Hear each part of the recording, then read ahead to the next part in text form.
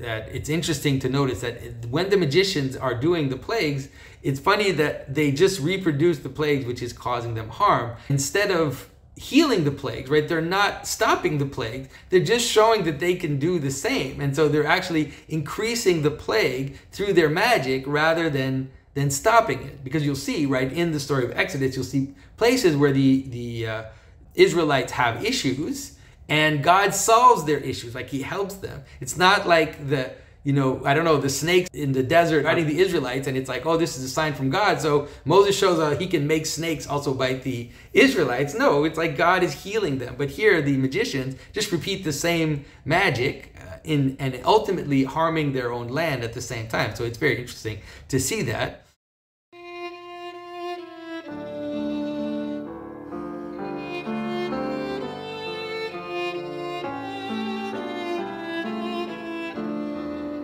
This is Jonathan Pedro. Welcome to the symbolic world.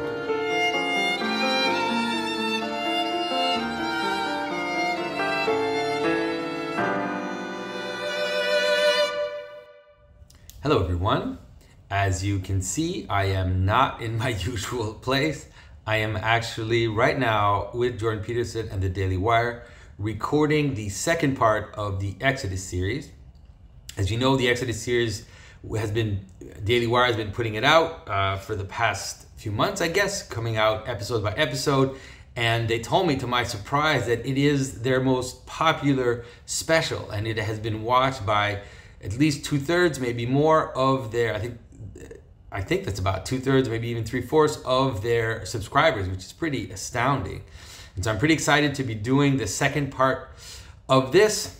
And in the meantime, we are going to do our own look at the Exodus. We are at chapter 5. I'm going to start with the return of Moses and Aaron to the Pharaoh, meeting with him, the Pharaoh's resistance, ultimately leading to the 10 plagues. I know the 10 plagues are very mysterious for people, and so hopefully this will be helpful for people to realize, to see what's going on. So before we start, a few things people need to know that it might be hard for you to know if you're not following me very carefully. The Q&A that I used to do every month was difficult to manage and kind of chaotic, and we didn't know how to do it. And so at least for now, we've decided to do it for Patreon only, just to make it more intimate and so that people can engage more. I really would like to be able to engage with the people, but when it was public, it would just get crazy with all the comments and everything. So for now, we're doing it for subscriber only. As you might have noticed, I have a new website. We're working on a new brand, but the website is broken and we're working like mad, like crazy to fix it for you guys. And by the end of January, we hope by the end of January, we will have everything together. Subscribers will be able to subscribe and get all their material. Everything will be back to normal. But for now, if you want to access Patreon subscriber only video, sadly, the only way to do it properly is to support me on Patreon rather than through the website. On Patreon, everything is there, all the videos, everything is available. And hopefully by the end of the month, this will be true as well on the website. Another great thing that's happening is that God's Dog is out for people to buy. Sadly, those in Europe that supported me on Indiegogo still have not gotten their books. Don't worry, we are working like mad again to get this to happen. We had serious legal problems. For some reason, the UK refused our VAT application, and so we were scrambling to find new solutions, but don't worry, you'll get your books. And for all the others, if you haven't gotten it, it's now time to go to godsdog.com and order it. All right, so now let's dive into the Exodus. So chapter 5. After Moses and Aaron went to Pharaoh and said, "This is what the Lord, the God of Israel says, let my people go, so they may hold a festival to be in the wilderness." Now this is really important, and I might have mentioned this before, is that it's not just that the Israelites are supposed to go, and this is something which will be seen all through the books of Exodus. It's not just about freedom, which some people sometimes want to weaponize Exodus to talk about freedom. It is about freedom, but it's not just freedom.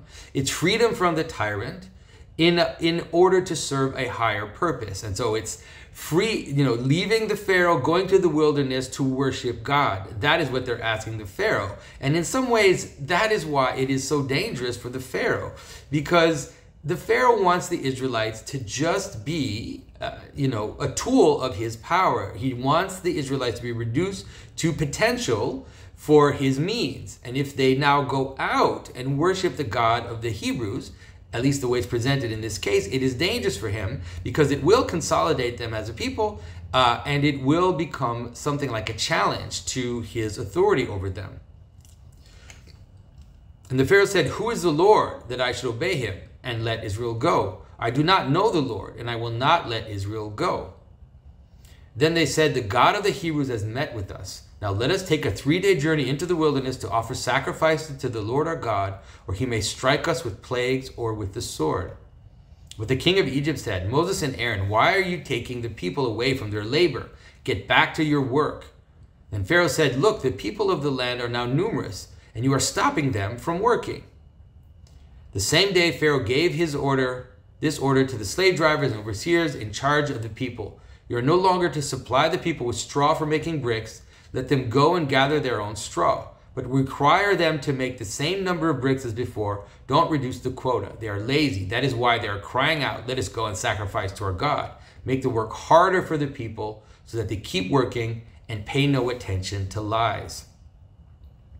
And so here we can see, again, what the Pharaoh is trying to do. He's just trying to crush them and to make them cogs in his machine, make them work for him, and not have them pay attention to what he says are lies, but not pay attention to what Moses is calling them to do, not pay attention to worshiping God and, changing, let's say, transforming their allegiance in that way. And it's interesting because he says, "I do not know God," right? It's like, I do not know the Lord. I'm not connected to your God. I don't care about that. I will be your God. He doesn't say that, but it's like, I am your God. You do what I say. I don't want you to worship something else beside me. And so what's interesting, and so then he basically says that he will remove the straw from the bricks, and now they will have to get their own straw to make the bricks. Interestingly enough, St. Gregory of Nyssa has a very powerful image of what it is that's going on in this, and I think that he captures half of the symbolism, what is happening. So St. Gregory of Nyssa says that the Israelites, kind of bending over and gathering clay in order to make bricks has something to do with death, or we are made out of clay, out of earth and water. That is like the stuff that makes us up. And so the idea that the Israelites kind of go down and gather the clay is for him an image of going back down into the lower things, into the desires, into the passions, into the things that, he imagines the mold of the bricks, where you take the clay, you put it into the bricks, and then it empties and you do it again. And it's like this cyclical thing where you're constantly making bricks, but you're never finished. And so this idea of being a slave of desire, and the desire is kind of turning around and around, is the image that he finds in that. And even more fascinatingly enough, at the end of his interpretation, he says that the straw is the chaff that will be burned at the end in the fire. And so he sees the two things that are brought together to make the bricks as the clay, in the sense of this kind of wet, unformed things that are inside us, like our desires, but then also these works that are useless that will be burned away by the fire. And so very fascinating. And it captures, I think, half of the symbolism, because the other half has to do with the Tower of Babel. The idea of taking clay and straw and making bricks is something which the other place in Scripture where this is referenced is in the Tower of Babel.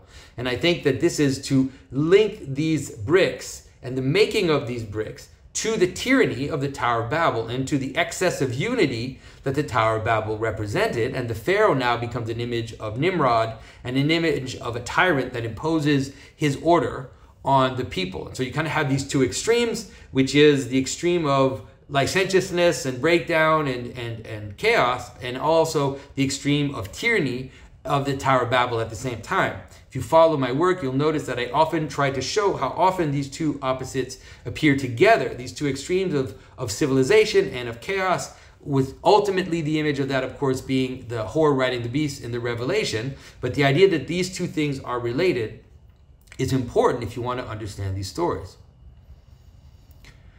Then the slave drivers and the overseers went out and said to the people, "This is what the Pharaoh says, I will not give you any more straw. Go and get your own straw wherever you can find it, but your work will not be reduced at all." So the people scattered all over Egypt to gather stubble for use for straw. The slave drivers kept pressing them, saying, "Complete the work required for you for each day, just as when you had straw." And Pharaoh's slave drivers beat the Israelite overseers they had appointed, demanding, "Why haven't you met your quota for bricks yesterday or today as before?" And so this idea of them gathering stubble, I think, is important in understanding also the gathering of clay. In some ways, they really are at the bottom of the world, gathering all this residue, gathering all this stuff that's unformed. That's their job. And they're trying to bring it together in order to become, in some ways, the support for Pharaoh's authority and Pharaoh's kingdom. Then the Israelites went and appealed to Pharaoh, "Why have you treated your servants this way? Your servants are given no straw, yet we're told, 'Make bricks.' Your servants are being beaten, but the fault is with your own people." Pharaoh said, "Lazy that you are, lazy. That is why you keep saying, 'Let us go sacrifice to the Lord.' Now get to work.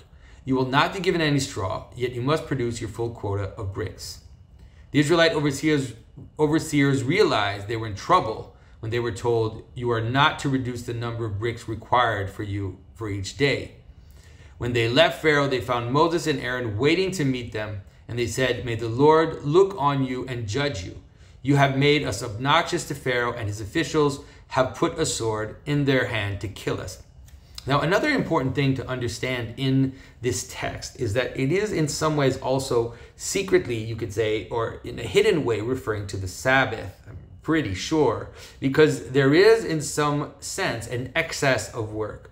And so the Israelites are asking the Pharaoh to let them set aside a time to worship their God and to stop their work. And the Pharaoh is saying, "No, you must work, and you cannot rest. You cannot rest from your work. And if you want to rest, I'm actually going to increase your work, and I'm going to subsume you under work." And so you have to understand that in relationship to the 6 days of creation, and the number 6 in general. If you followed a little bit my interpretation of the symbolism of 666 and this idea of creation, of perfection of creation, or excess of perfection in the world of work and of creation, and a refusal to have the Sabbath and the day of rest, which is set aside, which is both rest, but also at the same time set aside for God as a holy thing. So this is also what's going on. And so it's also pointing to the commandments which are coming, which will highly emphasize the idea of the Sabbath as being important to the normal cycle of things. Moses returned to the Lord and said, "Why, Lord, have you brought trouble on this people? Is this why you have sent me? Ever since I went to Pharaoh to speak in your name, he has brought trouble on this people, and you have not rescued your people at all." Then the Lord said to Moses, "Now you will see what I will do to Pharaoh. Because of my mighty hand, he will let them go. Because of my mighty hand, he will drive them out of his country." God also said to Moses, "I am the Lord. I appeared to Abraham, to Isaac, and Jacob as God Almighty, but by my name, the Lord, I did not make myself fully known to them. I also established my covenant with them to give them the land of Canaan, where they resided as foreigners. Moreover, I have heard the groaning of the Israelites, whom the Egyptians are enslaving, and I have remembered my covenant." So it's interesting, because what you're seeing in some ways is that, God in some way, hardening of the Pharaoh's heart, and the fact that the Pharaoh is persecuting you is going to play a role in me revealing myself more fully. And so he says, "By my mighty hand," right, he will let them go. And then he switches and says, "I didn't reveal my name to the patriarchs, and I'm revealing my name, which is being itself, right, which is I am, to you at this moment." And so there's an interesting sense in which through the slavery, although, the slavery wasn't good, through the tyranny, through all of this is forged something which will ultimately, as, let's say, the arc of the story manifests itself, will reveal the name of the Lord and the people of God ultimately. "Therefore say to the Israelites, I am the Lord, and I will bring you out from under the yoke of the Egyptians. I will free you from being slaves to them, and I will redeem you with an outstretched arm and with mighty acts of judgment. I will take you as my own people, and I will be your God. Then you will know that I am the Lord your God, who brought you out from under the yoke of the Egyptians, and I will bring you to the land I swore with uplifted hand to give to Abraham, to Isaac, and Jacob. I will give it to you as a possession. I am the Lord. So here we see again the same extension of what I just said, which is before they entered into Egypt, they were not a people. They were a family. They were, 12 sons of Jacob, but now they have become a people in the foreign land. They have multiplied and have become not yet a people. They've kind of become at least they've multiplied, and now God has to pull them out of the tyranny in order to form them as a people. And reveal his name in that people. So it's a gathering of a body, right? This body now, it tends up to God, becomes a people, but it also reveals the higher part in them as well. And so all of that goes together and functions together. Moses reported this to the Israelites, but they did not listen to him because of their discouragement and harsh labor. Then the Lord said to Moses, "Go tell Pharaoh, king of Egypt, to let the Israelites go out of his country." But Moses said to the Lord, "The Israelites will not listen to me. Why would Pharaoh listen to me, since I speak with faltering lips?"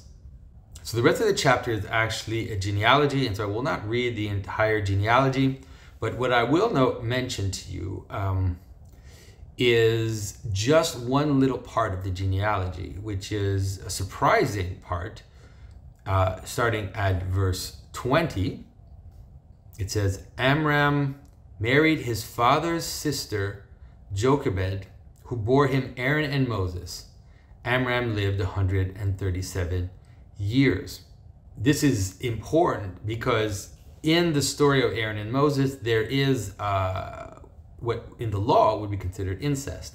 And so, it's very important to see that, if you listen to what Mathieu said, interestingly, with Jordan Peterson, he really nailed it in terms of explaining this, is that there's one of the questions in Scripture is about who is the stranger that loves you. That's the way I think that Mathieu phrased it. That is, how far can you engage with otherness or with something else without losing yourself and finding the right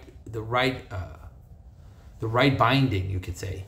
And so here you see something like a relationship which is too close, but is also at the origin of a new world, you could say. And so this is something that you see, if you look at the pattern, you'll see that this relationship is there in many places where there's like a new beginning. You'll see people ask that question about Adam and Eve, right? They say, oh, how does that work? Like, how is it that, the children of Adam and Eve, who were they marrying? And the answer is that they're marrying their sisters, but you'll see that at every place where there's like a major transition of worlds. Abraham is married to his sister. Lot had children with his daughters. And there you see it very clearly because it's like at the end of the world, Sodom and Gomorrah is destroyed. You feel like everything is done. And then the restarting is a relationship that is too close. And there are many versions of that. And now again, in the version of Moses and Aaron, they are the result of someone marrying their father's sister. And so it is a kind of confused beginning. It's like a little circular thing which restarts or kind of re-jumps the symbolism. And so this is something which for Christians will actually be brought all the way into Christian symbolism in ways that sometimes people don't notice. And it's in some ways it will be rectified because it won't be scandalous the way that it's scandalous in the Bible stories. But in the imagery of the Mother of God, you will find that the Mother of God represents in her own symbolism both the mother of Christ, but also the bride of Christ. Now, it does not imply in any way an improper relationship between Christ and his mother, as they were both virgins. But what it does is it takes the symbolism of the relationship, of a kind of very close relationship, where she's all, at the same time his mother and his bride, and it elevates it in a way that avoids the scandal, but helps you understand the symbolism of a new beginning, or something that is both the end and the beginning at the same time. So this symbolism is very important, and we'll see later in Exodus how, the question of the wife, and the wife that's too close or the wife that's too far, will appear in different places, and of course in the rest of the Bible. You'll many stories about that, whether it's Solomon, who had too many strange wives. There are all kinds of versions of this story of how it is, the idea of finding the proper potential, the proper body with which to engage. All right. So then the Lord said to Moses, "See, I've made you like God to Pharaoh, and your brother Aaron will be your prophet. You are to say everything I command to you, and your brother Aaron is to tell Pharaoh to tell the Israelites, go out of this country. But I will harden Pharaoh's heart, and though I multiply my signs and wonders in Egypt, he will not listen to you. Then I will lay my hand on Egypt, and with mighty acts of judgments I will bring out my divisions, my people, the Israelites. And the Egyptians will know that I am the Lord when I stretch out my hand against Egypt and bring the Israelites out of it." Moses and Aaron did just as the Lord commanded them. Moses was 80 years old and Aaron 83 when they spoke to Pharaoh. That's crazy that they were so old. We often don't imagine them that old, but yeah, pretty wild.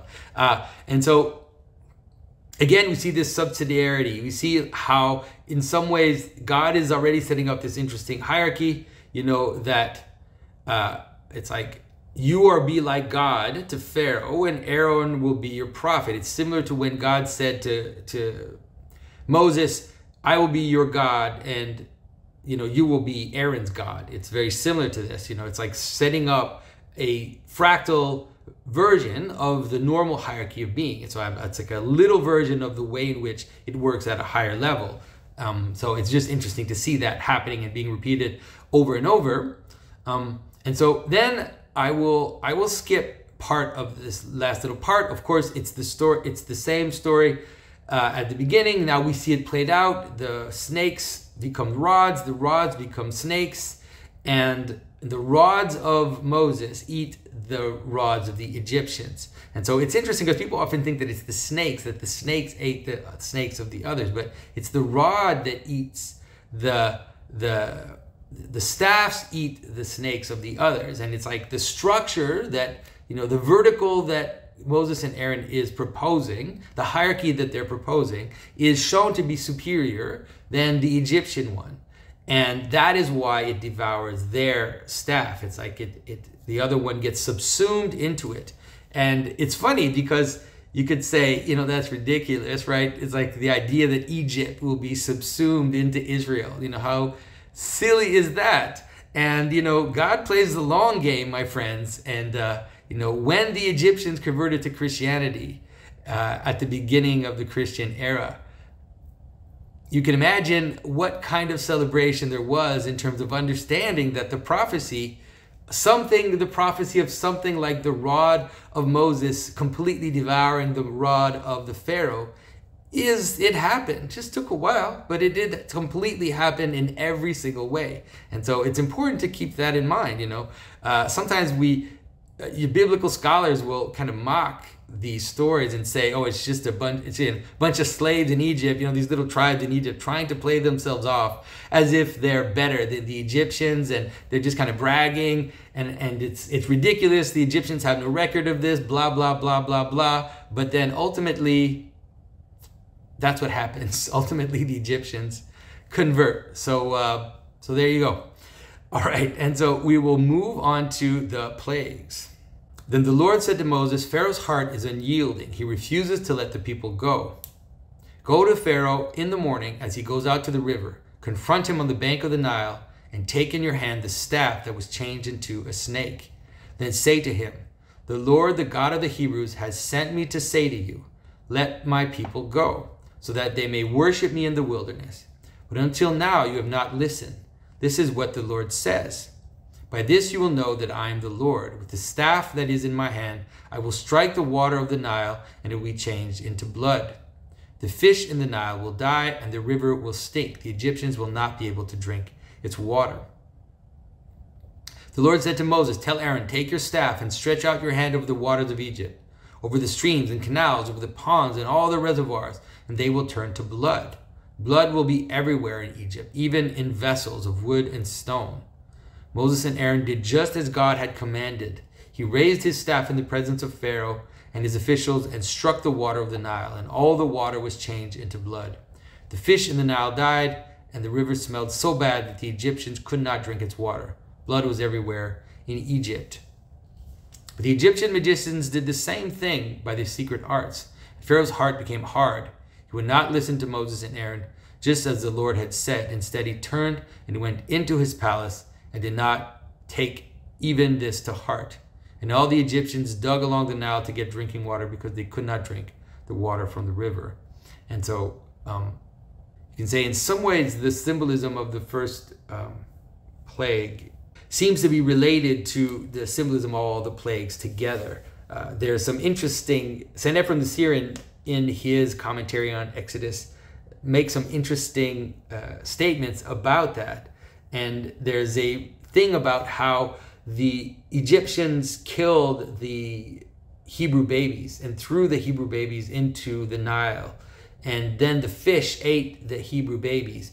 And he sees this as the beginning of almost like a redress of the situation, where by changing the water to blood, then all the fish in the rivers died. All those fish that ate the babies, the Hebrew babies. So it's an interesting image that he brings about.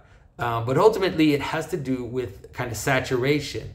You know, moving from water, which is something like no identity, right? Or something like, like purity of identity, you could say. And then moving, I don't know, not purity. It's something like lack of identity. And then the other one, blood, which is something like saturation of identity, which is something like, the fully human liquid, you could say. Maybe that's the best way to understand it. And so, we drink water, we don't drink blood. Of course not. That's the thing you wouldn't do. And so you move from one to the other, right? From the primordial liquid to, let's say, the created, the final, the most human liquid, you could say. And it also has to do with death, of course. It has to, because obviously if blood is outside your body, it is related in many ways to death. But ultimately, I think I mentioned this in the last video, for Christians at least, we have to understand that this is pointing us straight to the wedding of Cana, straight to Christ changing water into wine. And it can actually help us understand the wedding of Cana, because at the wedding of Cana, Christ immediately knows when his mother asks him to provide wine. He understands that by changing water into wine, he will lead to the death of the firstborn.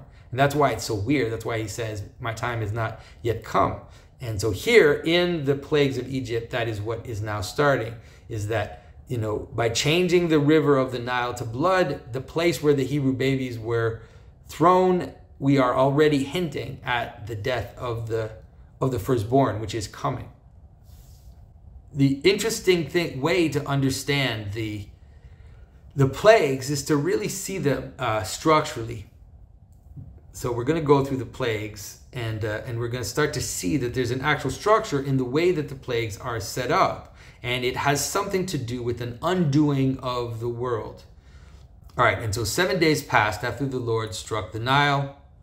Then the Lord said to Moses, "Go to Pharaoh and say to him, 'This is what the Lord says, let my people go so that they may worship me. If you refuse to let them go, I will send a plague of frogs on your whole country.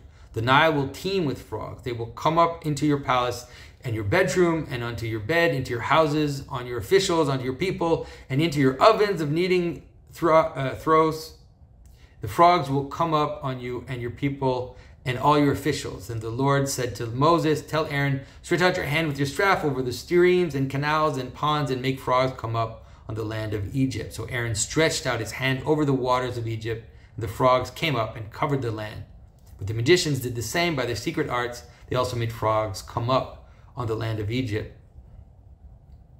Someone pointed out to me recently, I think I saw it in a video, it's interesting to notice that when the magicians are doing the plagues, it's funny that they just reproduce the plagues which is causing them harm, and that instead of healing the plagues, right, they're not stopping the plague, they're just showing that they can do the same. And so they're actually increasing the plague through their magic rather than stopping it. Because you'll see, right, in the story of Exodus, you'll see places where the Israelites have issues, and God solves their issues, like he helps them. It's not like the snakes are in the desert are biting the Egyptians, biting the Israelites, and it's like, oh, this is a sign from God. So Moses shows how he can make snakes also bite the Israelites. No, it's like God is healing them. But here, the magicians just repeat the same magic and ultimately harming their own land at the same time. So it's very interesting to see that. But what's interesting, you can start to see the structure, and I'm going to tell you what it is. You're going to start to see it, is that it's an undoing of the world from below, moving above. And so, creation manifests itself from heaven down to earth, and now what we're seeing is things, the water turning into blood, and then out of this water coming frogs. Now the frogs are hybrids, they're amphibians, they are monsters ultimately, because they live both on earth and in water. And this is how St. Gregory of Nyssa sees it. He sees the frogs as this like half-formed creature, this monster that is in between water and earth. And so because of that, represents also all these things from below, all our passions, all these desires that we have that are kind of rising up and taking over all the aspects of Egyptian life. And so it's important because it says the frogs infect every aspect of the world, from the private to the public, from food making to the official to the very hierarchy. So you can imagine, right, the water turning into blood, it's kind of bubbling, and then out come the frogs, and the frogs start to infect parasitically everything, that the entire structure of the Egyptians. So Pharaoh summoned Moses and Aaron and said, "Pray to the Lord to take the frogs away from me and my people, and I will let your people go to offer sacrifices to the Lord."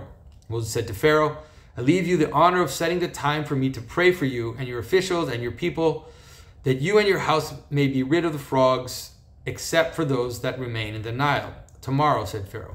Moses replied, "It will be as you say, so that you may know that there is no one like the Lord your God. The frogs will leave you and your houses, your officials and your people. They will remain only in the Nile. They will return to the waters, and now they will be contained in the waters." It's important that the way it's presented is that they're coming out of the waters, right? They're kind of coming out of the chaos, coming out of this lower reality, and now moving up. And so, Moses says, "I'm going to now put them back in the lower waters. They'll be contained by the Nile." After Moses and Aaron left Pharaoh, Moses cried out to the Lord, and the frogs he had brought on Pharaoh, and the Lord did what Moses asked. The frogs died in the houses, in the courtyards, and in the fields. They were piled into heaps, and the land reeked of them. But when Pharaoh saw that there was relief, he hardened his heart and would not listen to Moses and Aaron, just as the Lord had said. And the piling of frogs into heaps is important as well. There's a difference in the Bible between a mountain or a hierarchy and a heap. A heap is like a fake, it's like a mound of something, but it's like a chaotic mound. It doesn't have order, right? It's not a properly ordered thing. So it's like a mass of chaos, which is heaped together. And so this idea of heaping things, heaping dead things, is an image which contrasts to the notion of a normal, normal hierarchy of procession from a structure. And of course, the Pharaoh does not listen. The story, he will reiterate that at every single plague, where he at first says he will do it, and then he hardens his heart, or his heart is hardened. All right, and so the Lord said to Moses, "Tell Aaron, stretch out your staff and strike the dust of the ground, and throughout the land of Egypt the dust will become gnats." They did this, and when Aaron stretched out his hand with the staff and struck the dust of the ground, gnats came on people and animals. All the dust through the land of Egypt became gnats. But when the magicians tried to produce gnats, the secret arts, they could not. Since the gnats were on people and animals everywhere, the magicians said to Pharaoh, "This is the finger of God." But Pharaoh's heart was hard, and he would not listen, just as the Lord had said. And so here, interestingly, in terms of structure, right, out of the water came the frogs. In the creation narrative, what comes out of the water? Dry land is pulled out of the water. And so now we're like a little higher. And now we have another type of chaos, which is different from the water, but which is dust. Like fragmented, broken little pieces. That's the dust that is gathered to make Adam. But now the dust, out of the dust comes these parasites, these insects, which now start to infect everything in the land. I'll be honest with you, I don't totally understand why it is that the Pharaoh's magicians can't reproduce this miracle. I mean, if you have some insights, put them in the comments. I will definitely be looking to read to get a sense if you can understand why you think that this particular miracle, the Pharaoh's magicians cannot reproduce, and why it is said that this particular one is the finger of God. Then the Lord said to Moses, "Get up early in the morning and confront the Pharaoh as he goes to the river, and say to him, 'This is what the Lord says, let my people go so that they may worship me. If you do not let my people go, I will send swarms of flies on you and your officials, on your people and on your houses. The houses of the Egyptians will be full of flies, even the ground will be covered with them. But on that day I will deal differently with the land of Goshen, where my people live. No swarms of flies will be there, so that you will know that I, the Lord, am in this land. I will make a distinction between my people and your people. This sign will occur tomorrow.' And the Lord did this. Dense swarms of flies poured into Pharaoh's palace and into the houses of his officials. Throughout Egypt, the land was ruined by the flies.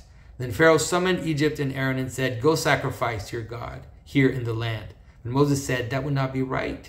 The sacrifices we offer the Lord our God would be detestable to the Egyptians. And if we offer sacrifices that are detestable in their eyes, will they not stone us? We must make a 3-day journey into the wilderness to offer sacrifices to the Lord our God as he commanded us.'" So what's important to understand again now is you can see it, right? It's like frogs, these gnats out of the dust. So now these flies, they don't seem to come out of the ground, but they are kind of midsection. They land on things, they land on all the objects, and they ruin everything. And so it's just like one step higher. You'll see like the whole thing is kind of like moving up towards the heavens, kind of consuming the entirety of creation. And of course, this is the first place where it says that the land where the Israelites were, Goshen, is set aside, is protected, right? It's different from the Egyptians, and so it becomes like a preserved little ark through the plagues. All right, and so Pharaoh agrees again to let them go, and Moses said he'll pray for them, and the flies will go away. So we can kind of skip over that a little fast. We get to chapter 9. Then the Lord said to Moses, "Go to Pharaoh and say to him, 'This is what the Lord, the God of the Hebrews, says, let my people go so that they may worship me. If you refuse to let them go and continue to hold them back, the hand of the Lord will bring a terrible plague on your livestock in the field, on your horses, donkeys, and camels, on your cattle, sheep, and goats. But the Lord will make a distinction between the livestock of Israel and that of Egypt.'" So now you have a plague on the animals, right? So think about it really as kind of moving up from the water to these ambiguous monsters, to the gnats, little gnats, then to the flies, and now the animals, that are always a little higher up, start to die in the land. And then, of course, the next plague is, maybe I'm not going to read them, I'm just going to go through the plagues. And then the next plague is the plague of boils. And so now, finally, what we have is something which affects the humans. But the way it's done, the way in which we get to the moment when it affects the humans is, well, I will read it. Verse 8, "Then the Lord said to Moses and Aaron, 'Take handfuls of soot from a furnace and have Moses toss into the air in the presence of Pharaoh. It will become fine dust over the land of Egypt, and festering boils will break out on people and animals throughout the land.'" And so what is Moses doing? He is taking residue, right? Taking something like dust, but it's really like the residue from a fire, this black ash, and he is now making the transition up into the sky. So until now, we kind of have stuff coming out from below, these parasites, these insects, then the death of these animals, and now Moses takes that which is below, throws it up into the sky, and now we have something which affects the humans, and we have a disease. And from then on, we'll see that it's going to kind of move up, because now after the plague of boils, which is this transition up into the heavens, now we have the hail.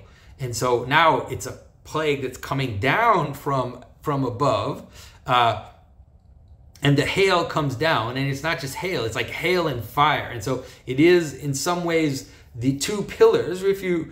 We haven't seen them yet, but you'll see later in Exodus, when God brings the Israelites out of Egypt, he protects them and he guides them with two pillars: a pillar of water, pillar of cloud, and a pillar of fire. And those two, kind of separate, are like the two columns, right? Mercy and rigor, the two columns that we find all through Scripture. These two opposites that hold like the two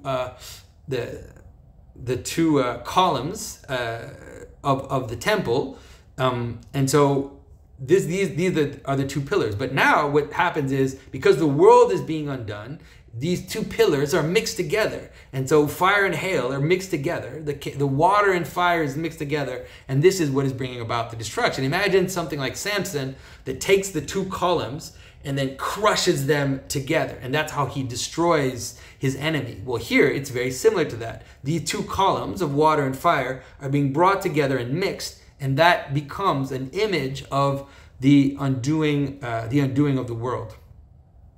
So then the Pharaoh, says, this time, verse 27 says, "This time I have sinned." He said to them, "The Lord is right, and I and my people are in the wrong. Pray to the Lord, for we have enough thunder and hail. I will let you go. You don't have to stay any longer." So Moses says that he will again stop the hail and the fire. So there are some details. I don't want to get into all the details. Some of them are also a little bit difficult to understand, that even on myself, I struggle to understand. That clearly has meaning. Still need to think about. So of course, when Pharaoh sees this, he hardens his heart. He sins again. This is inevitable. And so now we have the plague of locusts. And the way it's represented, listen carefully. That the Lord said to Moses, "Go to Pharaoh, for I've hardened his heart and the heart of his officials, so that I may perform these signs of mine among them. You may tell your children and grandchildren how I dealt harshly with the Egyptians and how I performed my signs among them, and that you may know that I am the Lord." So Moses and Aaron went to Pharaoh and said, "This is what the Lord, the God of the Hebrews, says. How long will you refuse to humble yourself before me? Let my people go so that they may worship me. If you refuse to let them go, I will bring locusts into your country tomorrow. They will cover the face of the ground so that it cannot be seen. They will devour what little you have left after the hail, including every tree that is growing in your fields. They will fill your houses and all of your officials and the Egyptians, something neither your parents nor your ancestors have ever seen from the day they settled in this land until now." Pharaoh's officials said to him, "How long will this man be a snare to us? Let the people go so that they may worship the Lord their God. Do you not realize that Egypt is ruined?"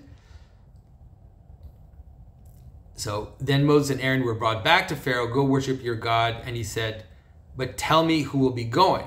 So Moses says, "We will go with our young and our old, and our sons and our daughters, and with our flocks and our herds."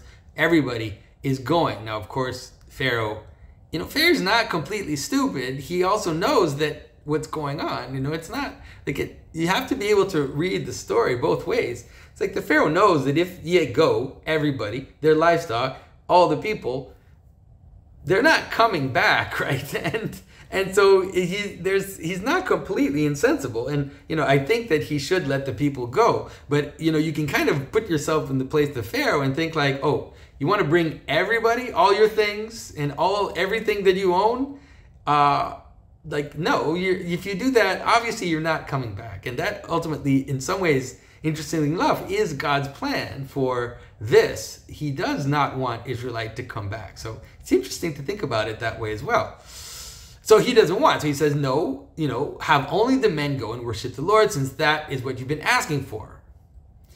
So Moses and Aaron were driven out of the Pharaoh's presence. And so the Lord said to Moses, stretch out your hand over Egypt so that locusts swarm over the land and devour everything growing in the fields, everything left by the hail. Now, then you wonder, like, why locusts now? It's like, okay, so now it's another insect that is coming. We already had the flies, we already had the gnats. Like, what's the difference between the locusts? But the way it's described, you'll understand. If you see the pattern of how it's basically moving from the bottom of the world all the way up, this is where you'll see it, because the way it's described, listen carefully. So Moses stretched out his staff over Egypt, and the Lord made an east wind blow across the land that day and all that night. And by morning, the wind had brought locusts. And so this is, you have to remember that the wind is the spirit. There in the ancient Hebrew thinking, these are the same. And so the Lord made a spirit blow across the land, and that spirit, that wind, brought locusts. And so now we're really in the air. Now we really are as if it's the wind itself which is coming, bringing these locusts with it from the east even. And now that is what will destroy the land of Egypt. So it is a heavenly phenomena that is being represented. It's different from the gnats that rose up out of the dust of the world to do something similar, but now it is really coming from above, this wind that blows and is undoing creation. All right, verse 14, they invaded all Egypt and settled down in every area of the country in great numbers. Never before had there been such a plague of locusts, nor will there ever be again. They covered the ground until it was black. They devoured all that was left after the hail, everything growing in the fields and the fruit of the trees. Nothing green remained on tree or plant in the land of Egypt. And this is, I think, is also representing the manner in which heaven also can devour the world. There are different versions of that. When things get unloosened, when things stop to hold together, there are images of heaven devouring the earth. Usually a predatory bird is represented, the idea of like a rapture that comes and takes. But then also now, as these locusts that can come in the spirit and land on the earth and just devour everything. And so the way that it goes away is also to suggest the notion that this is a heavenly phenomena, because finally, of course, Pharaoh says, I've sinned, and he says, take the plague away from me. And Moses prays to the Lord, verse 19, and the Lord changed the wind to a very strong west wind, which caught up the locusts and carried them into the Red Sea. Not a locust was left in Egypt, but the Lord hardened Pharaoh's heart, and he would not let the Israelites go. And so now you have like basically the wind carrying them and then dropping them into the lower waters. So then the Lord said to Moses, stretch out your hand, verse 21, toward the sky so that darkness spreads over Egypt. And so now we have really an undoing of the world, right? We are moving back before the light. But now it is a plague of darkness. It's as if, the very first day of creation is being undone. So stretch your hands over the sky so that darkness spread over Egypt, darkness that can be felt. So Moses stretched out his hand towards the sky, and total darkness covered all Egypt for 3 days. 3 days. It's important to understand that all of these things will culminate in the death of Christ. A lot of these images are culminating into the story of Christ. No one could see anyone else or move about for 3 days, yet all the Israelites had light in the places where they lived. So Pharaoh turned to Moses, go worship the Lord. Even your women and children may go with you, but only leave your flocks and herds behind. And Moses is like, no, man. He says, you must allow us to have sacrifices and burnt offerings to present the Lord our God. Our livestock must go with us. Not a hoof is to be left behind. We have to use some of them in worship of the Lord our God. Until we get there, we will not know what we are to use to worship the Lord. But the Lord hardened Pharaoh's heart, and he was not willing to let them go. Pharaoh said to Moses, get out of my sight. Make sure do not appear before me again. The day you will see my face, you will die. Just as you say, Moses replied, I will never appear before you again. So now we get to the final plague. Now the Lord said to Moses, I will bring one more plague on Pharaoh and on Egypt. After that, he will let you go from here. And when he does, he will drive you out completely. Tell the people that men and women alike are to ask their neighbors for articles of silver and gold.